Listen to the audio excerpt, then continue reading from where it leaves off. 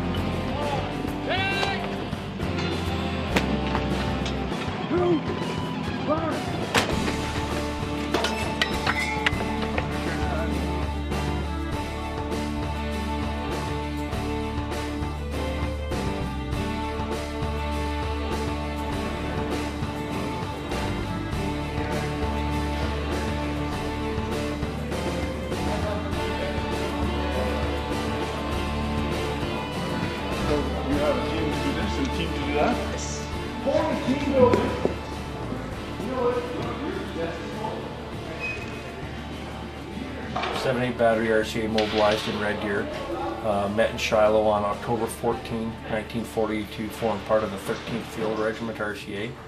In England, the regiment drew 25 pounders and trained with the 3rd Canadian Division of Scotland for a year. In September 1943, 13th Field Regiment turned in their 25 pounders and drew the Priest 105mm self-propelled gun and trained in Bournemouth in order to continue assault training. Those are fairly small guns compared to what we're talking. Well, the 105 that they switched to, the 105 SP, is the same caliber as the one on the floor, and the basic platform's identical. So those are the kind of guns that they would have been using during the war. Yeah, and well, actually, and the one that's out front as a monument, that's a 25 pounder. It's an 88mm. On the 6th of June, 1944. The regiment hit the beach at Courcey-sur-Mer. It was to support the attack of the 7th Canadian Infantry Brigade, which consisted of the Royal Regiment of Canada, Royal Winnipeg Rifles, and the Canadian Scottish Regiment. What was the date on that? That was 6th of June, 1944. D-Day, yeah. Alright guys, so when you guys are finished getting most of the surface bare metal and whatnot, we're going to get the jib bearings. I don't think they've been done for a while. So. Okay, I'm just like moving and The regiment continued on in Northwest Europe in such places as Boulogne, Calais, the Scheldt, Wartburg, Nijmegen, Milmengen, and in 1944 Operation Veritable, Operation Blockbuster, Antwerp, June, and Bolsward on the 16th of April 1945.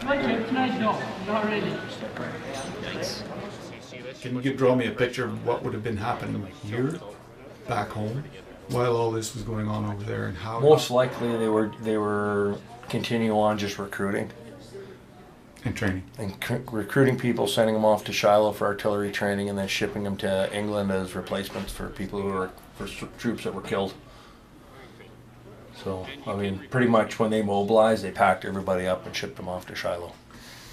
And how long from the time that you were recruited to the time you had a beach? I would have to actually go and look that up. I'm not entirely certain. And this building right here, this was Camp A, I believe A20. A20. And it's the, did you go and take a picture of the plaque over by the Memorial Center? Not yet. It was essentially a training base for the Royal Canadian Army Service Corps. So like mechanics and all that other stuff.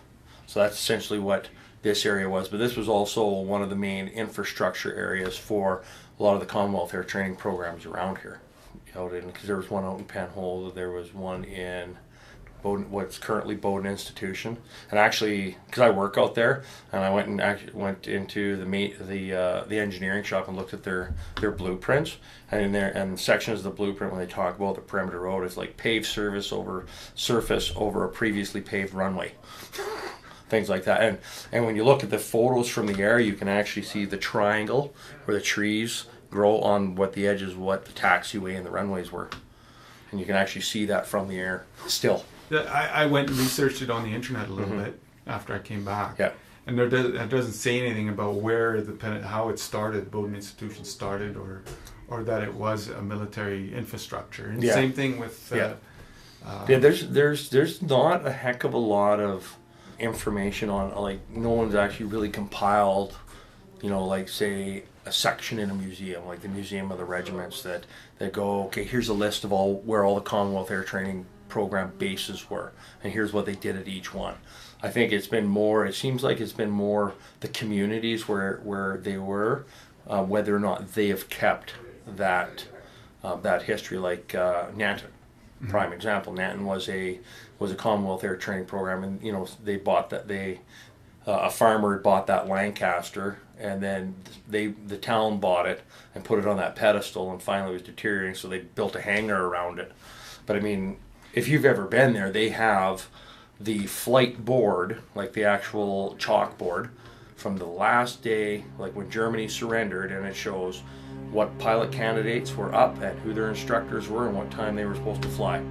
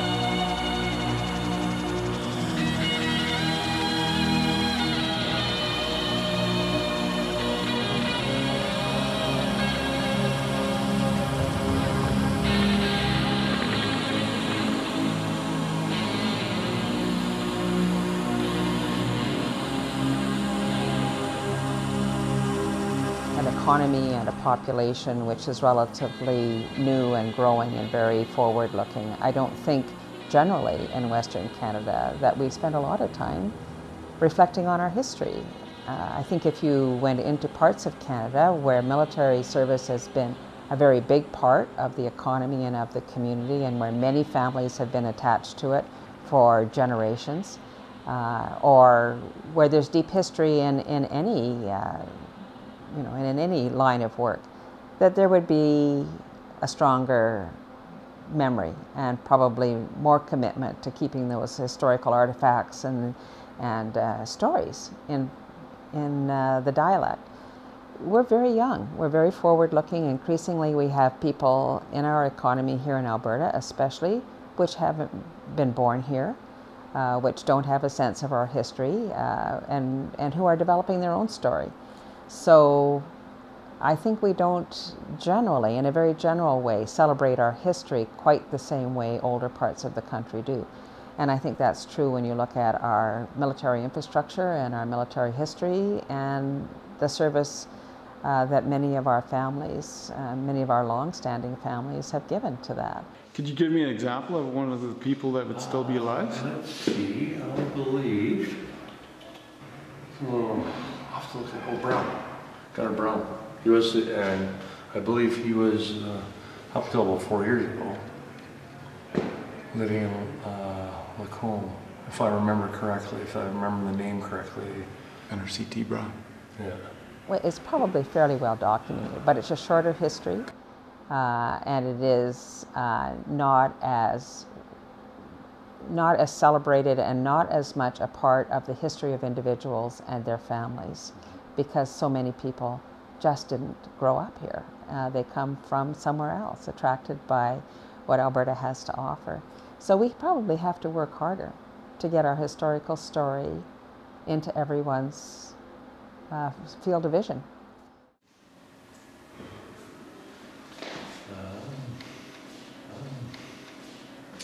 So this is 194th Overseas Battalion in 1916.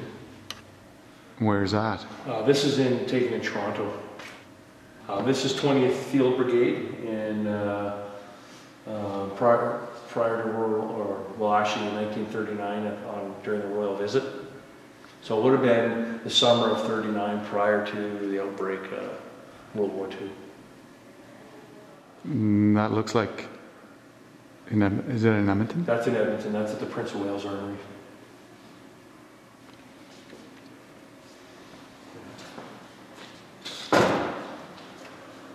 Yeah, so this is right after World War II, 78 anti-tank battery. After World War II, at the end of World War II, 78 battery had been converted to anti-tank self-propelled, and then after the war, they became just a self-propelled. That's a 17-pounder anti-tank gun. And then down here is officers 13th Field Regiment. Actually in Halifax Harbour after arriving back in 1946. So then Colonel Cormack is the second from the right. So why is Colonel Cormack so significant? So he's a local guy. He was the battery commander of 7-8 battery, and then went over as the regimental commander.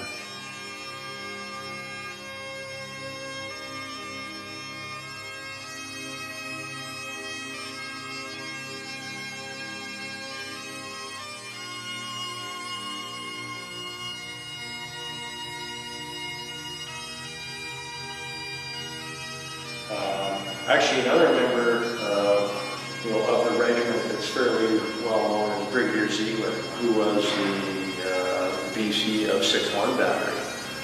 He fired the largest artillery concentration during World War II.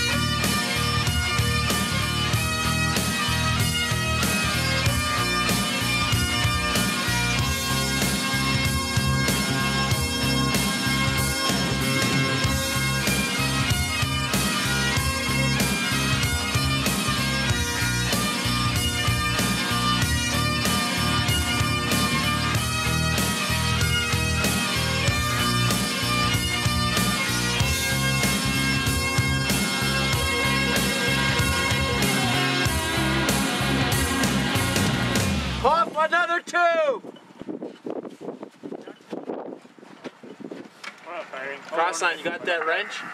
Record as Charlie Sierra 1101. Send to me. Oh, okay.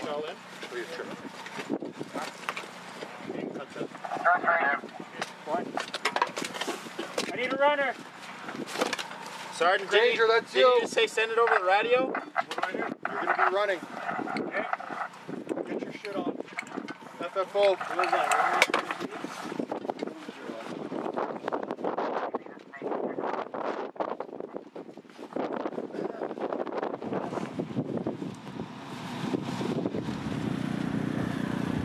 My name is Lieutenant Colonel Daryl Paquette. I'm a commanding officer of 20th Field Artillery Regiment, which is a reserve artillery unit located in Edmonton and Red Deer, Alberta, which is part of the 41 CBG. Yeah, primarily my job is commanding officer. We're here to train these reserve soldiers. We also have soldiers with us from 20th Independent Field Battery, which is a reserve artillery unit located in Lethbridge. And what we're doing out here is validating our battle task standards for artillerymen and mortarmen training here at the conclusion of our training year, which runs alongside the federal fiscal cycle. So we're getting together with another unit and working on our artilleryman skills.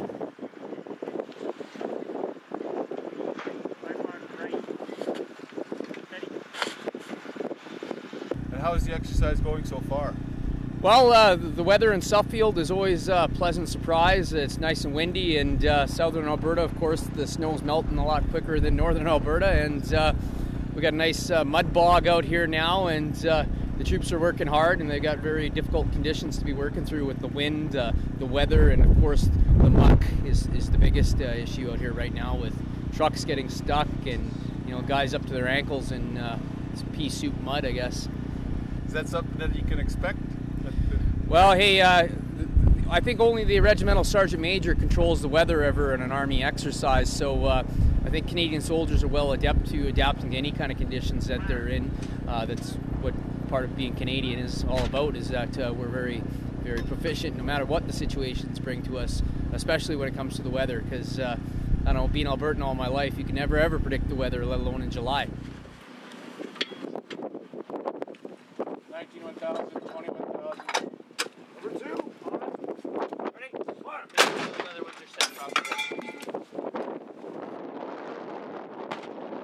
I'm Warrant Officer Quinn Giller, 6-1 Battery Sergeant Major.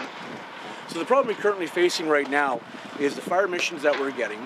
We are originally laid in on a center of art. The problem we face is sometimes in weather like we have right now, where we're actually working on top of a couple inches layer of permafrost. So fucking retarded. And then we got a little bit of mud and snow and everything else. It's starting to melt just barely, so we have a slick surface. Our problem that we're facing is when we start moving out of that cone of fire, our properly embedded trails that we start our day with are now on top of that slick, greasy surface, and they're not digging into that permafrost the way we want them to, despite trying to ride in the trails. So we've had one gun over on our flank here, the number 2 gun, which has actually slid back about 7 feet during that and earned a lot of displacement, therefore making it difficult to fire that gun accurately at those distances. And then we have to bring the gun back into action through other things like run-ups, or we have to re-record the gun on the hole. And that can be time consuming, once again, when there's people downrange waiting for those bullets to fall. Right, watch out. All right, 2 back to 2 gun. So now you're seeing basically the gun coming back into action, right? How long do you think it'll take? Right now, the way we're looking, well, we've got gun 3 back in action, it looks like. Looks like Ilfow's back in action over here on gun number 1. Chris, you running your rock?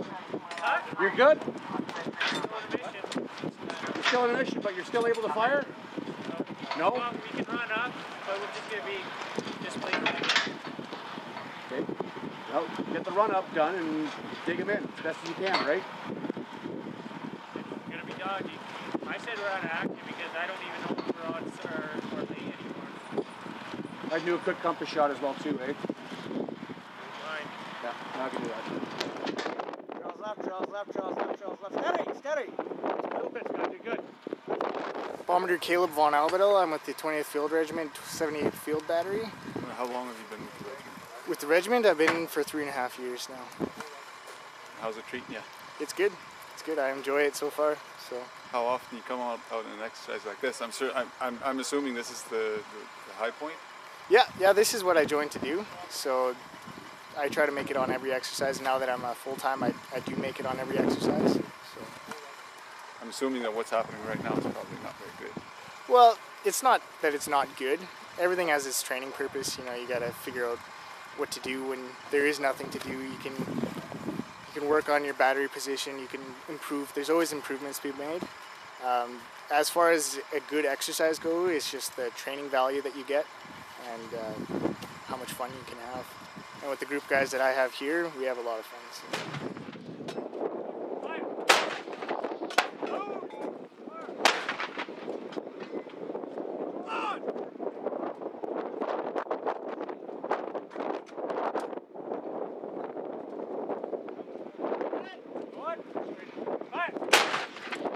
Straight down, that's super quick, so it means it functions as soon as it hits something.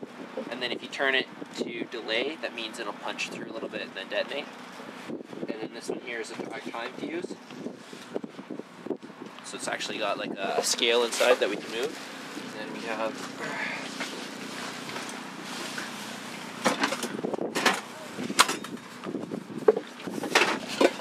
these ones are those electronic fuses that we can set with a wand.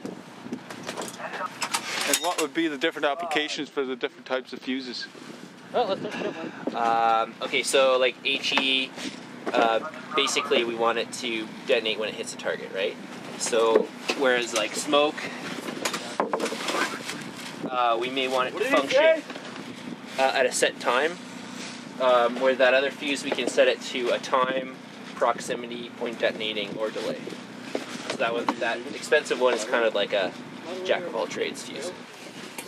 More options for sure, and it's a bit easier to use. Now, who's in charge of this? Who does that? Like managing the ammunition. Well, it's a group effort.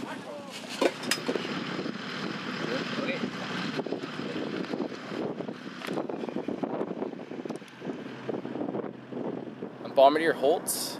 My position was 7-8 Field Battery and 20 Field Regiment. I'm a CP technician. So basically, I come up with the data for the guns for them to shoot. So from the observer point, they give us what they see, and then we interpret that into gun firing data so that we could hit the targets on the ground. I feel like I joined more to serve my country. The excitement is kind of a plus. You learn a lot. Oh yeah. There's always something new. This is actually my first time as a command post technician in the live fire training area, so it really sees how I could work that out in a real life situation. Did you see a tank sitting at a fair somewhere that prompted you, or did you see it on the internet? Or? No, not really. Actually, well, my brother has been in the reserves as well. He's been in for probably like 13, 14 years. Lieutenant Hope. Yeah. So that was kind of, I knew a lot about the military, and I was just curious to try, so I just went out and signed up. Hey, you only fired one, Chris? You only fired one. You still got bang bang to 20 seconds apart, eh? Fuse setting is 17.5, not 1.75. Come on! All right. Right. Right. Move. Hey. All right. Come on! Quickly. Ready? Right. Back. Move.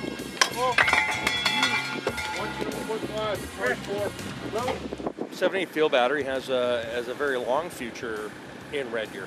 It goes through the typical cycles of having high membership to low membership, and that is I think pretty much the nature of any reserve unit. You'll have highs and lows, but I mean when I joined, there was only 4 or 5 members of 7-8 Battery that paraded on a regular basis. And then I went through a period where we averaged 60 or 70 guys parading per night. It's not like the East Coast or Central Canada where the reserves is a good job, because it's actually a job. You can't get one anywhere else. Whereas in Alberta, it's everybody's got a job.